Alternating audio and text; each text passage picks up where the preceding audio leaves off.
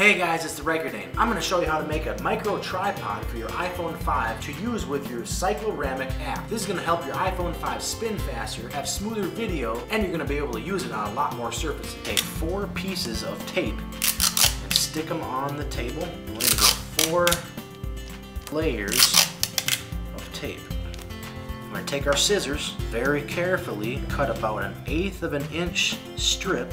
We're going to stick this right between the lightning connector and the microphone and push down so that it kind of gives the tape a little crease. Then we're going to pull that off. Very carefully cut along that line to make sure we have a good fit and stick it in between the microphone and the lightning connector.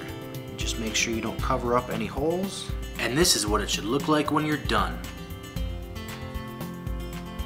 So I hope this cycloramic hack helped you. Thanks for watching, and I'll see you later.